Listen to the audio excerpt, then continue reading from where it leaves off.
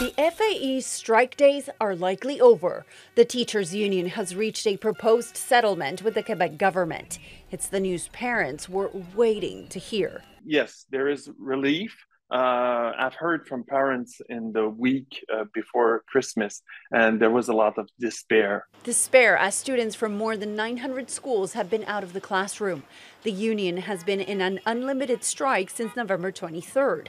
While the details of the agreement are not being shared with the public, a statement from Quebec's Treasury board read in part, "This is a global proposal because it concerns elements tied to salaries and working conditions." FAE, I'm convinced, got also a good agreement. An agreement, but not a done deal. The union has to submit the proposal to its leadership. If they approve it, then it becomes an agreement in principle that will be submitted to all union members for a vote.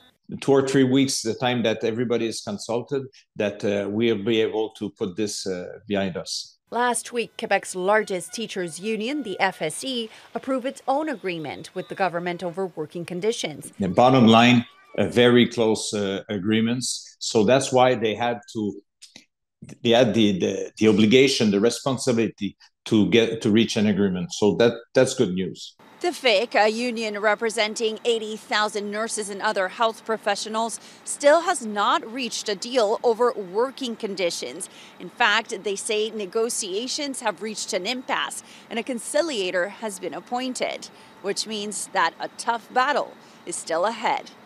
Gloria Henriquez, Global News, Montreal.